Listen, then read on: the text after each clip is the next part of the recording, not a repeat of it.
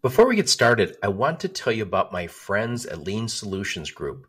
Lean works with over 500 logistics and transportation companies in North America. You can describe Lean as a nearshoring company or a workforce optimization company, but as a customer, I describe Lean as a strategic partner who can help me win in a very competitive industry. They can quickly provide your company with top talent in operations, sales, marketing, technology, and business process outsourcing. They have over 9,000 employees in Colombia, Guatemala, Mexico, and the Philippines. Everyone is working with LSG. You need to. Check out the link in the show notes. Hello, friends. Welcome to the Logistics of Logistics podcast. My name is Joe Lynch. Thank you so much for joining us today. On the Logistics of Logistics, I talk to experts in logistics and transportation, warehousing, fulfillment, supply chain, and of course, technology. And during these interviews, I'm always the one asking the dumb questions. I ask the dumb questions so you don't have to. Today's topic is scaling a FreightTech business with my friend Mark McEntire. Mark is the Chief Executive Officer of Princeton TMX, a software-as-a-service-based transportation management system. Princeton TMX is poised for growth, and my friend Mark McEntire is a seasoned logistics industry executive who knows how to scale businesses. Mark shares his secrets to growth. If you want to scale your business, please take a listen. How's it going, Mark? Good, Joe. I appreciate you having me this morning. I'm excited to talk to you. I've talked to you before, but things have changed since we last talked. So, Mark, please introduce yourself and your company and where you're calling from today. Yeah, Joe, I appreciate it. I'm Mark McEntire. I am the CEO of Princeton TMX. Princeton is actually based in Fort Wayne, Indiana, but I'm calling from my home office today in Northwest Arkansas. Very nice, very nice. So what does Princeton TMX do? We're a TMS platform. I often say we are a single instant multi-tenant SaaS solution for shippers in North America. That's a long elongated description. Just think of us as a TMS for sure. Yep. So say that one more time. Single instance, what does that mean? One system, configurable, multi-tenants, so multi-customers using one system. We do weekly promotes. In those promotes, we'll do enhancements, functionality enhancements, and every customer gets visibility and access to all that on a weekly. So do you sell Princeton TMX to shippers or to brokers or 3PLs? Who do you sell this to? We're laser focused on the shipping community. And I like that. I'm not saying the other was, I've talked to a lot of people about transportation management systems. I get when somebody says we work with brokers. I get when they say we work with 3PLs. They have unique needs, but shippers have unique needs. And larger shippers increasingly want their own TMS. I think that's true. You think about TMS providers and shippers and the conversations I have with those shippers. A lot of times the conversation will always turn to visibility, span of control, hands on the keyboard versus someone else's hands on the keyboard. A lot of shippers believe that it's hard to get a TMS provider to think about their business the way they do. If you're good at it, you can do that, but it's hard to convince them. Yeah. And I think one of the challenges, so when I was at a little third-party logistics company, we would call on some companies that they didn't have a TMS. So this goes back to 2008, 2009. So they looked at me like I was Steve Jobs. Mark, when I showed them our TMS, they're like, oh my God, this is crazy. And by the way, that's happened.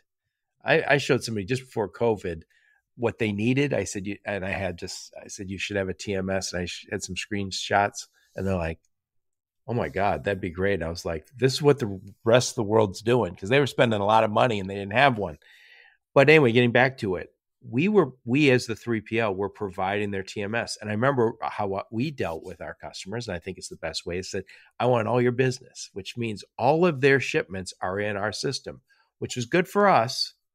But from their perspective, they're at a little bit of a risk. If we stop performing, we would never have done that. But if we stop performing and they say, we don't want to work with you anymore, all their shipments were with us, all their information's with us. And if we went out of business, if we got sold, there's a million things that can happen to your providers. And it's a little bit of a risk if you don't have your own system. For sure.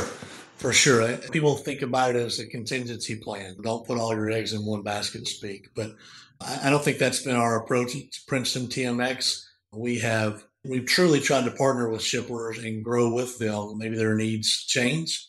If they need rail, tomorrow they may need LTL, intermodal, barge, ocean. And we've grown with those shippers' demands, and that's how we've built our tech roadmap, quite honestly. Yeah. And by the way, there's a ton of companies, shippers, I guarantee they didn't have a TMS. They had a nice ERP system or order management system. And then they worked with a 3PL and saw they have a cool TMS. And so does this guy have a cool TMS. Can we get our own? Because we feel like we need it. We're going to talk about how to scale a FreightTech business in a minute. But first, tell us a little bit about you. Where'd you grow up? Where'd you go to school? Some career highlights before you became the CEO over at Princeton TMX. Yeah, I grew up in a small farming community in Northeast Arkansas. I give my parents a lot of credit for work ethic and humility and authenticity. I think those have been keystones to my success in my career. I went to school at Arkansas State University in Jonesboro, Arkansas. Graduated in 3 years. Really, probably took me all of 3 years to figure out what I wanted to do with my life. And my first job out of college was with JB Hunt Transport. Yeah, it worked out really well. But that's Northwest Arkansas, which is what I always hear. My sister told me one time she lived overseas for 20 years, her and her husband. And she said that he worked for a Ford Motor Company. And she said, wherever you go, there's Walmart and there's Caterpillar and there's General Motors, Ford. But she said, all the Walmart people say, we live in Northwest Arkansas. And she goes, is that just Arkansas? Nope, it's Northwest Arkansas. So she said, it's like a separate country, a separate state. Yeah, it's really a supply chain hub. If you talk to my friends at the University of Arkansas, which is just down the road, I have. This is a real center for supply chain excellence. I started my career at JB Hunt. And by the way, JB Hunt is in Northwest Arkansas. They're actually about a mile from my house where I'm at now. So yeah, it's Tyson Foods is here. There's a lot of great companies. Walmart's there. I spent 6.5 years there. ArcBest is down there too, right? They are. They're in Fort Smith. Left JB Hunt, went to Penske Logistics, where I spent 11.5 years as a general manager. I also got my General Electric Six Sigma Black Belt certification there, which has been somewhat of a differentiator for me. Helped me really understand how to look at data in a different way. Left there, went to Transplace 2005, and was there for 17 years, watched the evolution of a great company. Uber Freight bought Transplace in late 2021.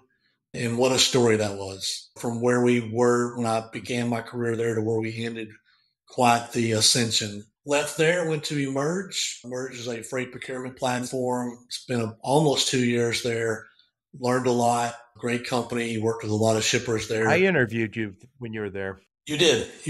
And then earlier this year, in May of this year, I had a recruiter call me. And I'll be honest with you, Joe, I've had a lot of recruiters call me over the last couple of years, and I've pretty much waved them off. But this one just sounded like something I should listen to. And Princeton TMX is owned by the Stevens Group, which is in Little Rock, Arkansas. So there was a familiarity with that group.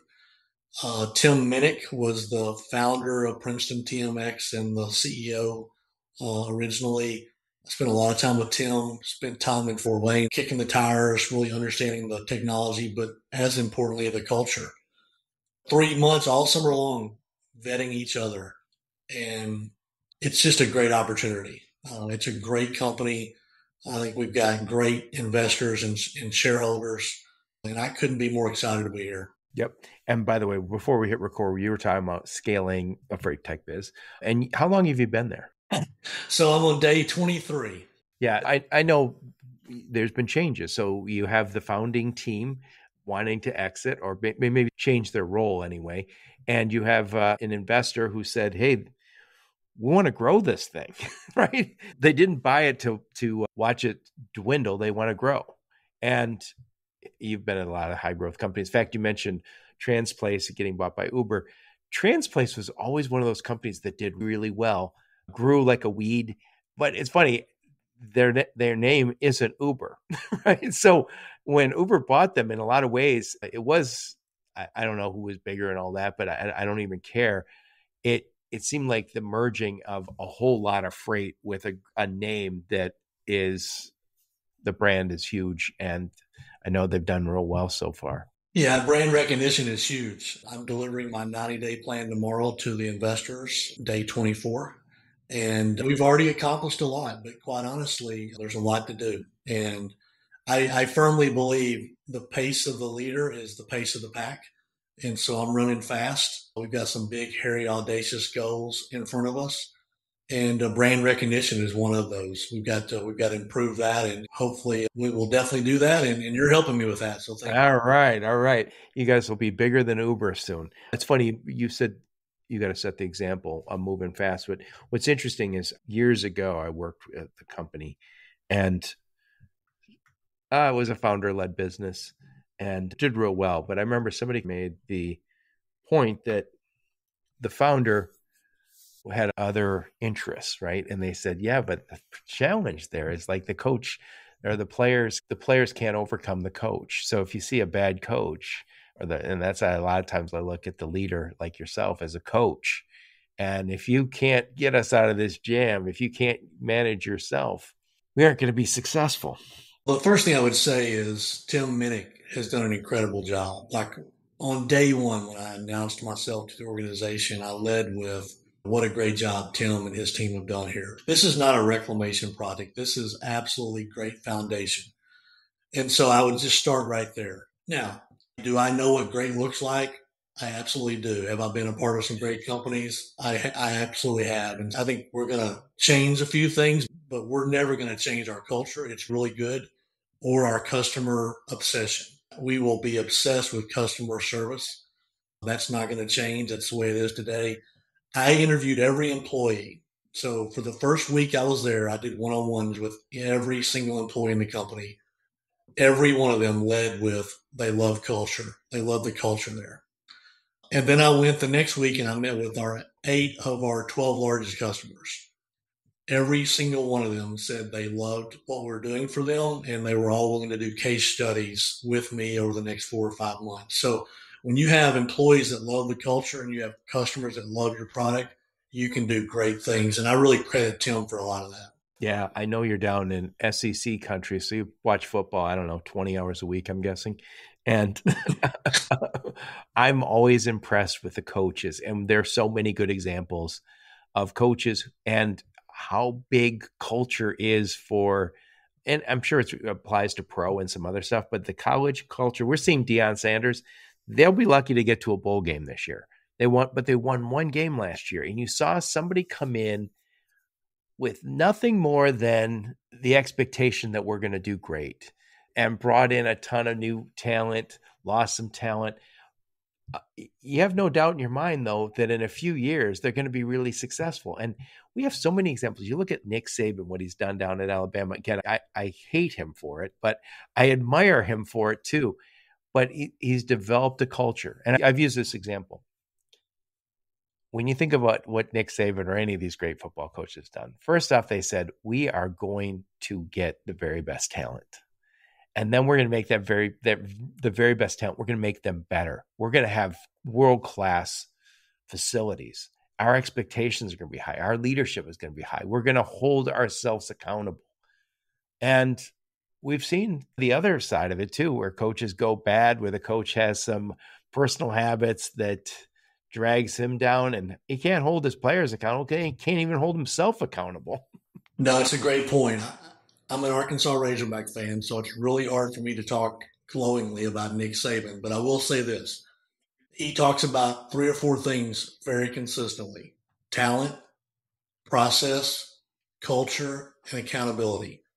If you could write a book all day long on those 4 pillars and be wildly successful. And the playbook's out there. I think Deion's done a really nice job of doing very similar work. I think they're going to make it to a bowl game. Quite frankly, I think their best 2 games are behind, or their hardest 2 games are behind them. And it's remarkable what he's done. And that really, you could pivot that into business easily, what he's doing. Oh yeah, there's a book.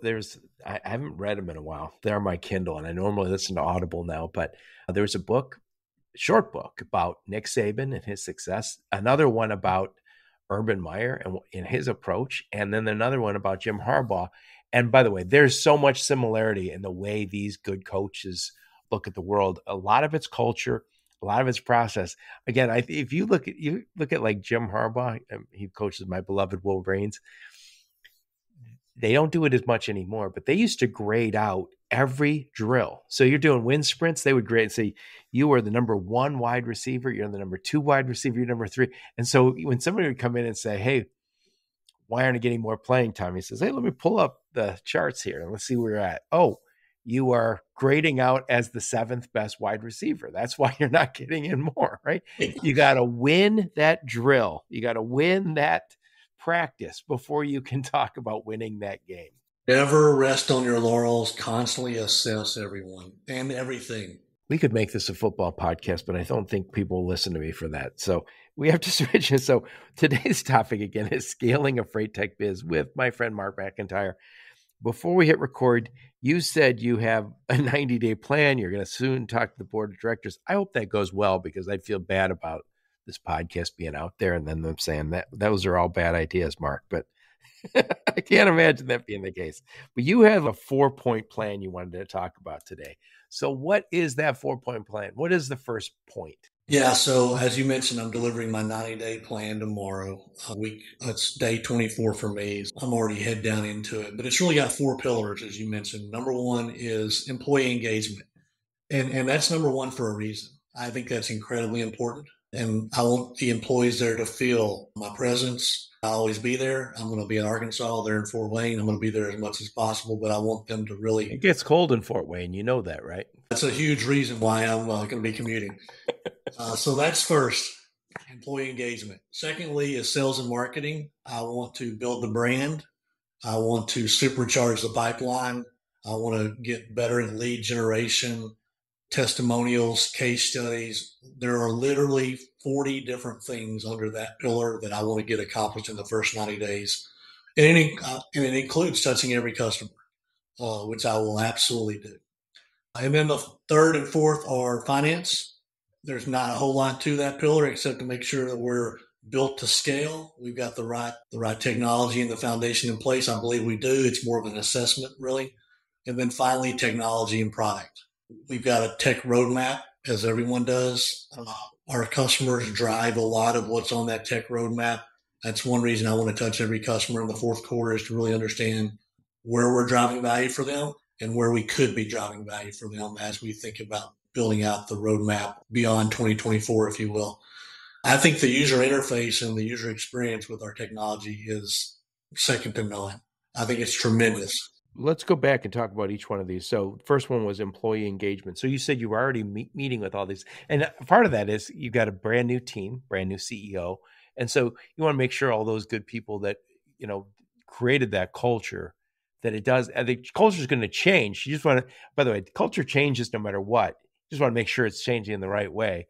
But as you lose people and gain people, and as roles change, you have an opportunity and also a risk with the culture. Also, the nature of this is, and I've had this happen to me. I work at a company. I'm close to the founder, close to the boss, and then all of a sudden he's gone. And the next guy doesn't know me, doesn't know what I've done for this company. And if he doesn't learn about that, then I always feel like I lost something. I feel like I was a star and now I have to prove myself all over again. Yeah. When I go to the University of Arkansas and speak to Donnie Williams, senior class of supply chain majors. He's been on the pod. He's fantastic. They often ask me about what's important as they're looking for jobs. And I tell them they need to do everything they can to assess the culture. It's incredibly important. I've seen bad culture and I've seen good culture, and it really matters. And this isn't, Princeton TMX is not Mark McEntire's culture. It's the people's culture. They are the ones that create and develop the culture. It's not mine. And so I want them to feel enabled, empowered, rewarded. We're going to celebrate victories in public. We're going to celebrate small victories, set the circus down and do a victory lap from time to time. I've created a a way for them to give me anonymous feedback and questions that I'm going to share on monthly fireside chats with the whole organization. I want it to be very transparent. I want them to feel appreciated. I know they already feel appreciated in our one-on-ones. A lot of them said that they love it there because they feel appreciated. That's just something I need to make sure that we don't lose. And so employee engagement is incredibly important, and protecting that culture is paramount in my mind. Yeah, we've all been a part of teams where the leader was all in it for himself and it was all glory to that leader. And you're like, hey, how does this work for me? You take all the bows and I do all the work. I don't like that at all. And I think as you get older and you've experienced enough of that, you're like, I know what I like and I know what I don't like. And I'm going to try and apply some of that to my own leadership skills. So, Joe, if I were to think about my own personal mission statement, somewhere woven into that mission statement is something I say a lot, and I really want to be held accountable for this. I want to be a credit maker, not a credit taker. That's really important to me. And so people are going to hear me talk about that. I like it. I know you'll do great on this. So the second, and then probably the biggest challenge is when we talk about scaling a FreightTech business is sales and marketing. So we talked for a long time before we hit record, probably too long.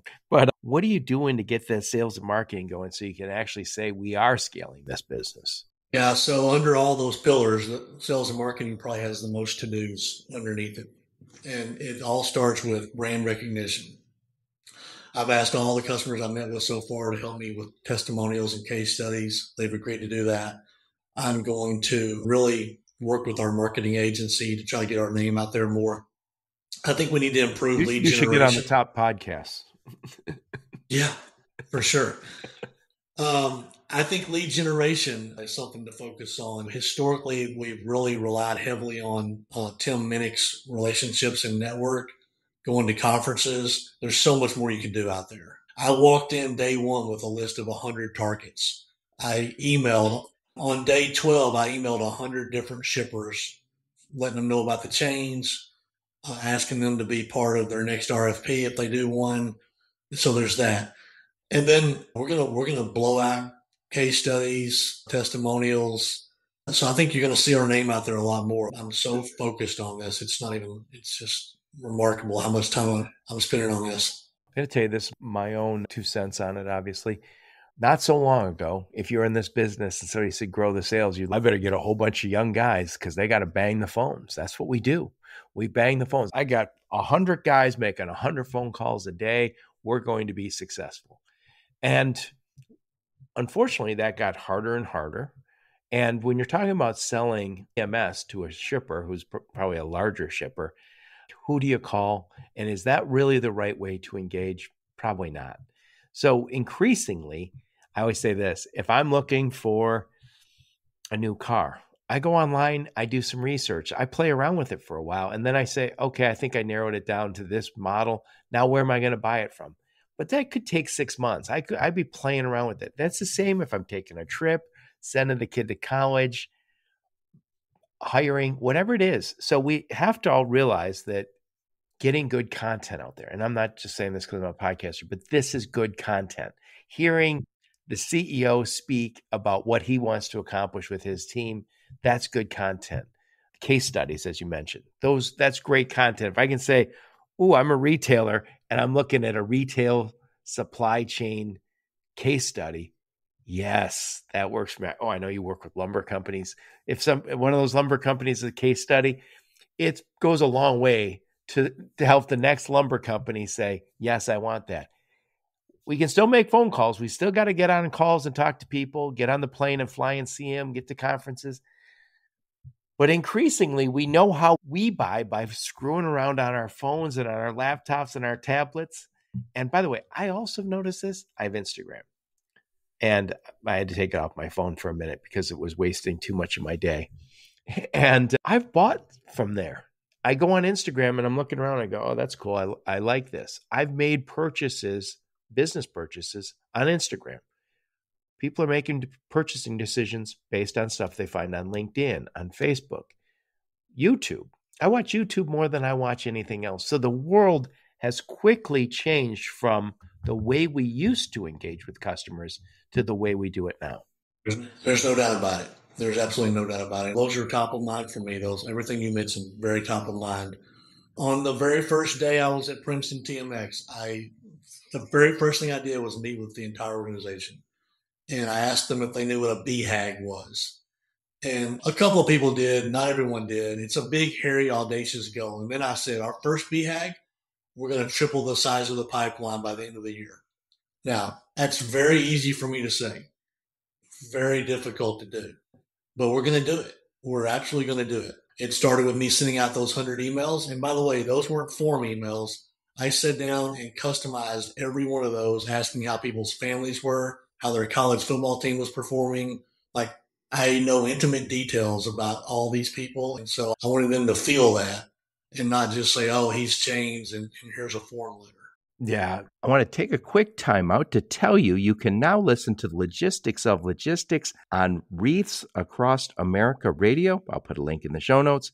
Wreaths Across America provides informational, inspiring content about members of the U.S. Armed Forces, their families, and military veterans. Their mission is to remember, honor, and teach. Wreaths Across America succeeds because of the generous support of the trucking community. Take a listen and please consider volunteering. Getting back to it, I went to TMSA, Transportation Marketing and Sales Association, down in Savannah in June. By the way, it's a little steamy down there in June. I thought it was humid up here. Loved it. It was a great conference. Loved Savannah. But there was shippers up there and large companies, you would recognize the name. And when they were talking, they said, we get hundreds of emails per day, sometimes hundreds per week for sure. But they said a lot of them are form emails. And they said, and one of the guys said, I respond to every email that is unique. And I happen to know people who are starting to send video links and sending video stuff and getting inventive. But also, if I can reach out to somebody in a genuine way, that makes a lot more difference. By the way, I love LinkedIn. I sometimes say the cold calling mentality that we used for a long time, just some of it just moved right onto LinkedIn, where you just get, the amount of people who hit me up for, I'd like to move your freight, or I'd like to be part of your, I'm like, I'm a podcaster. I only talk about moving stuff. And what it tells me is they couldn't take 30 seconds to look at my LinkedIn profile. They just saw Logistics of Logistics. I'm going to send that dude something. So, Joe, just as an aside, I find this somewhat humorous. I would say since I took this role, I bet I've got no less than 20 messages in LinkedIn with people wanting to be my new executive coach. It's interesting. Yeah, you got to use my executive coach, Ann Holm. She's great. And by the way, she knows football really well. That's good. That's important.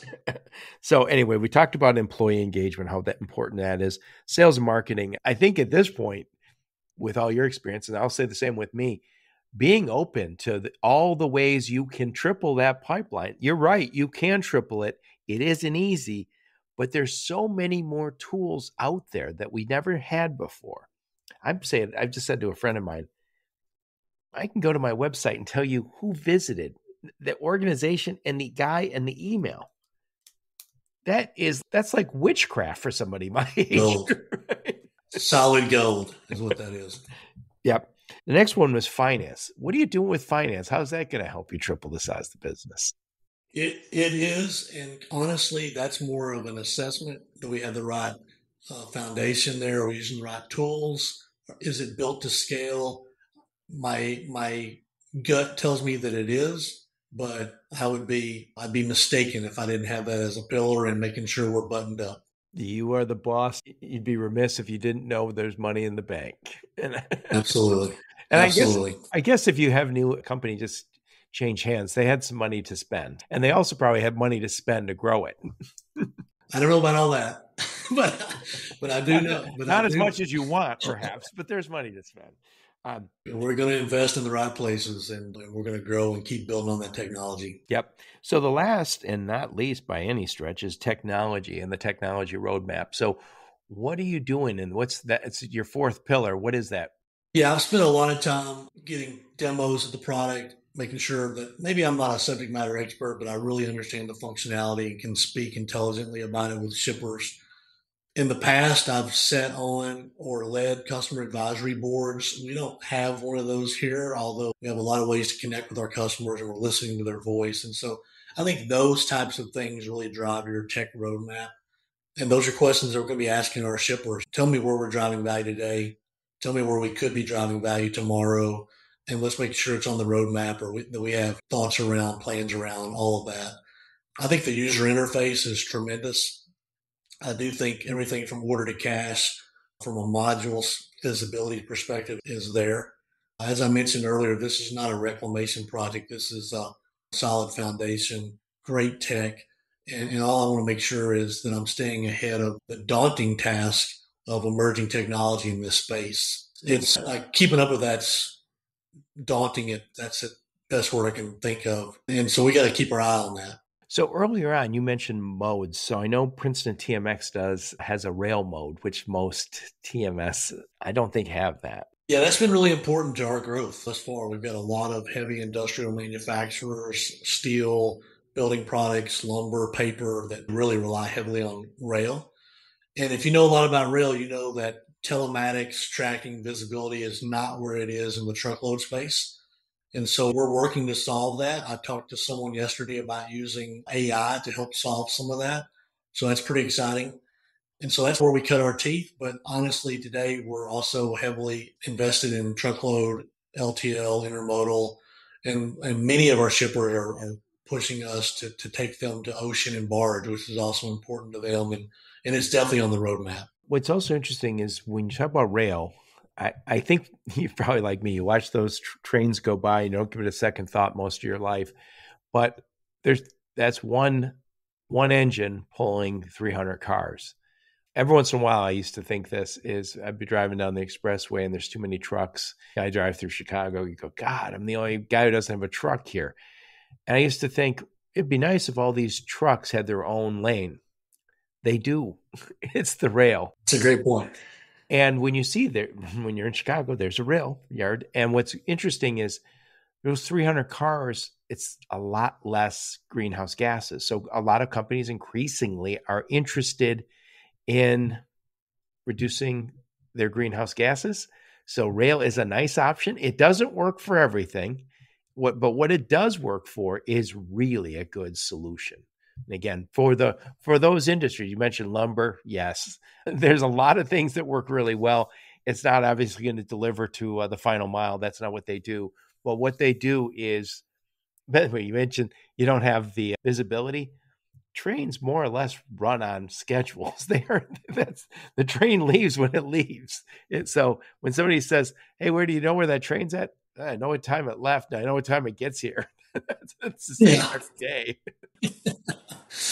Yeah, I had a feeling you were going there with that question or comment. Sustainability, emissions, all that has really become pretty much basic table stakes when a shipper's vetting a new product. Reporting can help get a lot of the way there with mode conversion, shipment optimization. There's ways to report on all of that, but definitely taking trucks off the road, putting them on the rail, whether that be rail, true rail, or intermodal, is a great way to work towards better carbon emission footprint. And so that's definitely something on our roadmap. We definitely have the underpinnings of that now. My guess is most people are either have that or are working towards that, but it's going to move fast because every prospect I talk to, and probably going back for the last 10 years, has wanted to understand where we were from a sustainability program standpoint. And you mentioned order to cash earlier. When I was doing value stream mapping or lean within automotive, we would do order to cash. Like how long from the time I sell the order till the time I fulfill it. And for supply chains, a lot of times that stretch all the way across the world. That's got to be made in Vietnam and shipped on an ocean. And it's got to go to California or Portland or somewhere on the West Coast, be railed over or goes to the Panama Canal, whatever it does. There's this long process. And you mentioned soon you're going to add that capability for your modes, which is nice for a shipper to be able to say, and the same system, I got everything. Because most systems aren't quite there yet. And by the way, probably because there was not even a recognition that was possible until really the last 5-10 years. Yeah, that's right. Exactly right. And I think it's nice to be able to say all my stuff's in one place, in one system. So I'm assuming Princeton TMX, you guys connect to all the external, call them apps, but I guess they're platforms, like the visibility platforms and all that. Yep, we definitely can do that. Lots of integrations already in place. Talking about integrations almost daily, what makes sense, what doesn't make sense. APIs changed a lot of that. It's easier now than it was back in the EDI or even before that.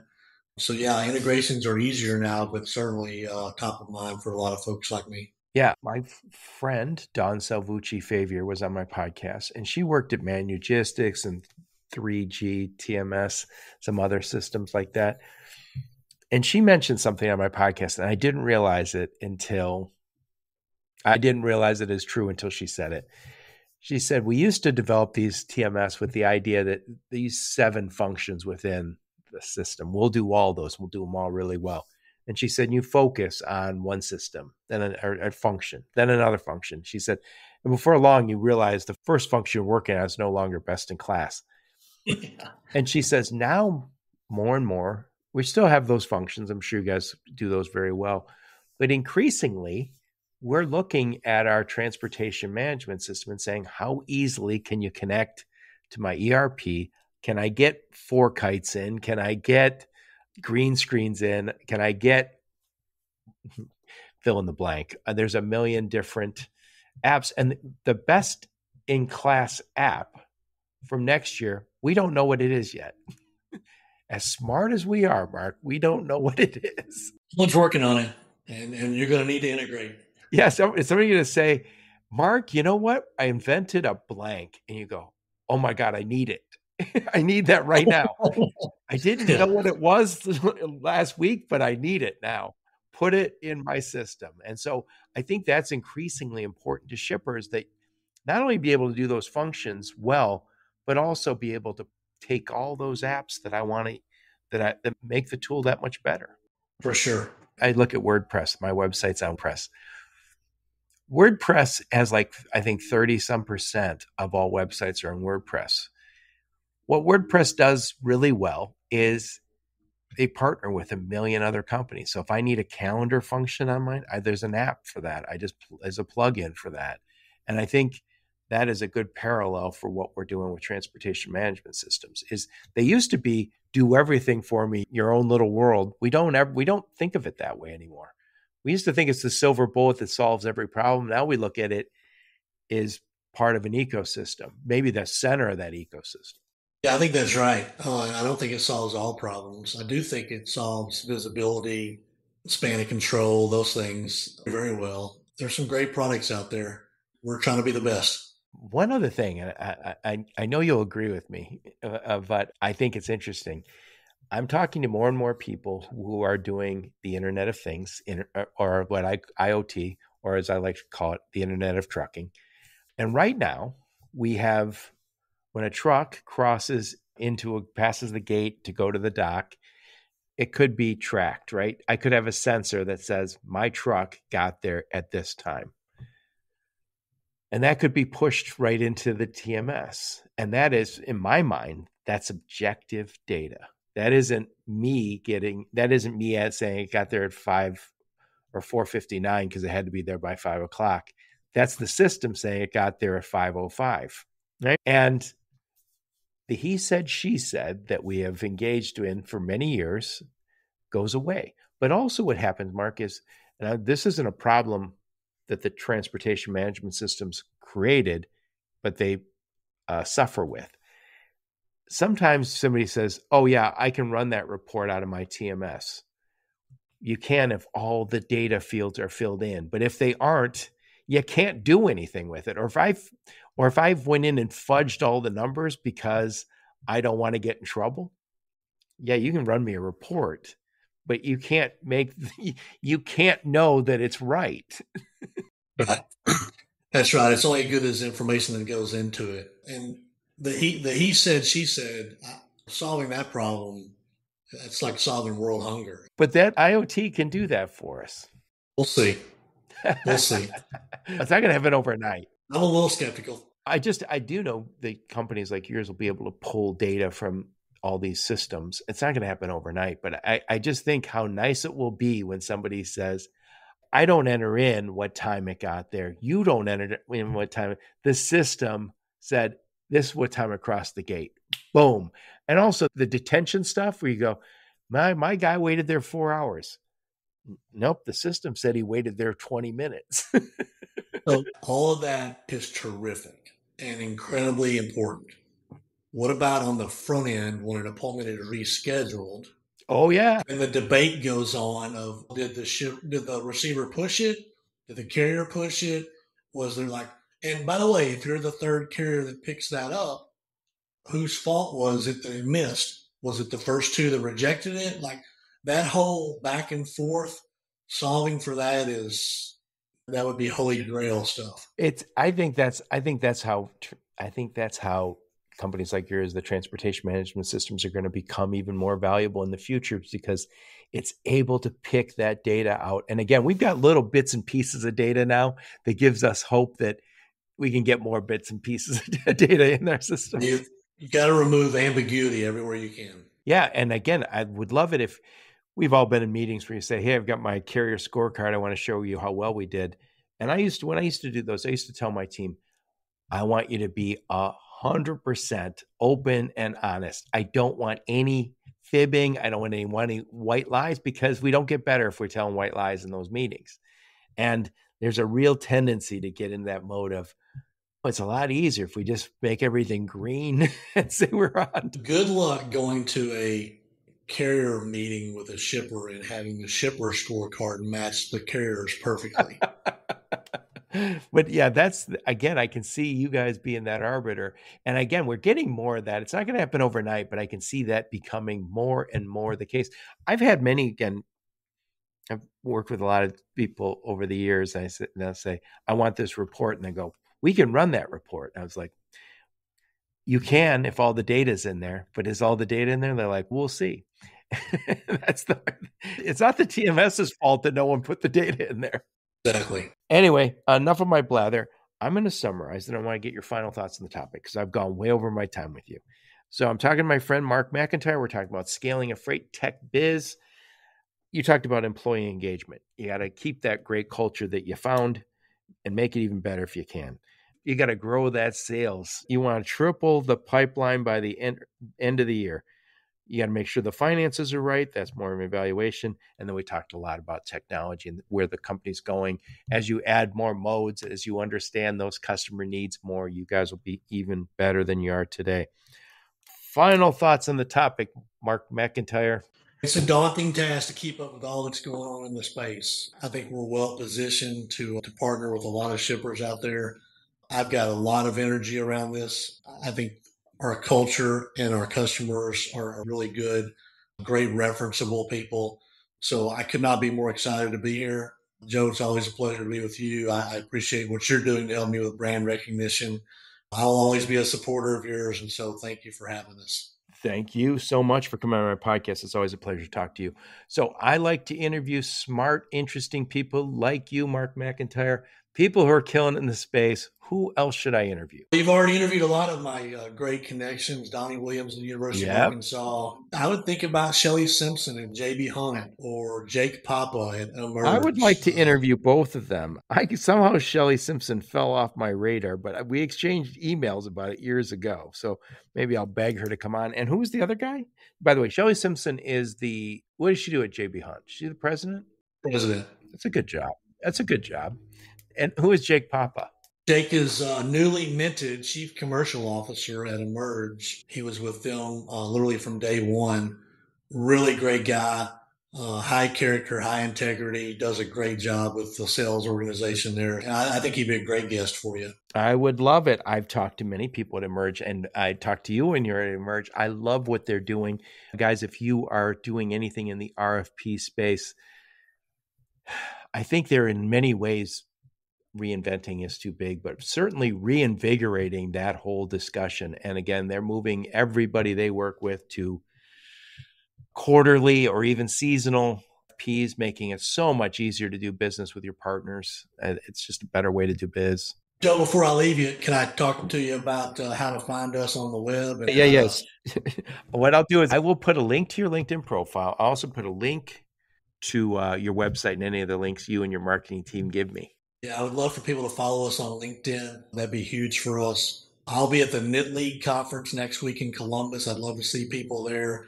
We're actually at CSCMP Edge today. We have a booth there. And so, well, we are recording 10/3, October 3rd, but this won't publish for a few weeks. Yeah. So I'll be in the conference circuit. Love to see people. Yep. And I just was talking to you. I will see you at Manifest in February because it is nice and temperate in Vegas in February. Indeed. Thank you so much for taking the time, Mark McEntire. Thank you, Joe. And thank all of you for listening to my podcast. Your support's very much appreciated. Until next time, onward and upward. You have been listening to the Logistics of Logistics podcast, where we engage with leaders in the logistics and supply chain community. If you like what you hear, please subscribe, hit the like button, and leave us a nice review on Apple or Spotify or wherever else you listen. Also, please check out our videos on YouTube and connect with us on LinkedIn. We're very big on LinkedIn. And you can also reach us on the logisticsoflogistics.com, our website.